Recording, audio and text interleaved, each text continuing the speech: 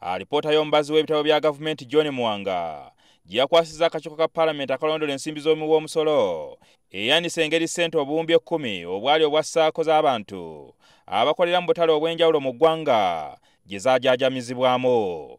Ezimu ku SSAACO obutale obugambibwa nti bwazifuna kuliko Nakawa, Ntinda, Senti bali ku Ddembe, Pakayadi, Nakasero, Jinja n'obulala bungi mu ggwanga.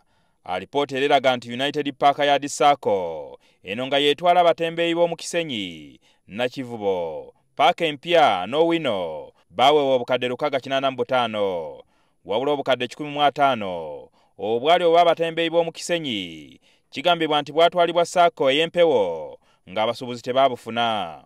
Some of the money was paid to non-existing or ghost SSAACOs, which have been looked for all in vain. And really, the people who have been involved in this are enemies of this country. So the Microfinance Support Center did not participate in the selection of the SSAACOs.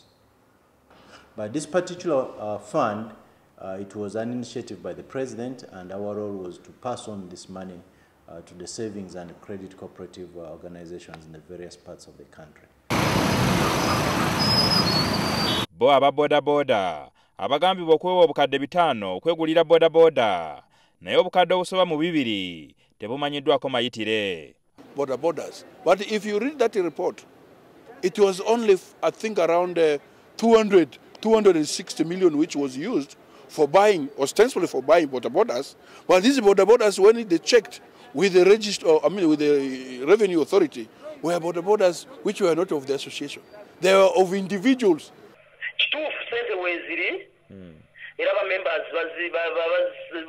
bazeewola era n'okuziza basevinga ne beewola.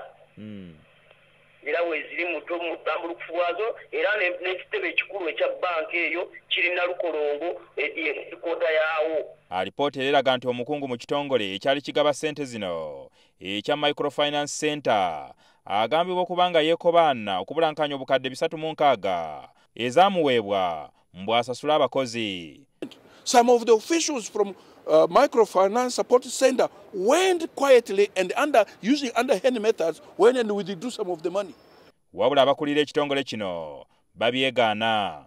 So if there's an allegation that an individual staff went to the SSAACOs and received money, then that is an issue that should be investigated and that such staff brought to book. Ssentebe w'akakiiko ka Parliament akalondola ensimbi z'omusolo Kasiyano Wadri ategeeza nti bagenda kutandika okutinkula alipoota eno era gwe banaazuula nti yeenyigira mu bulyake buno kaakumujjutuka. Jingo Francis, NTV ku ssaawa emu.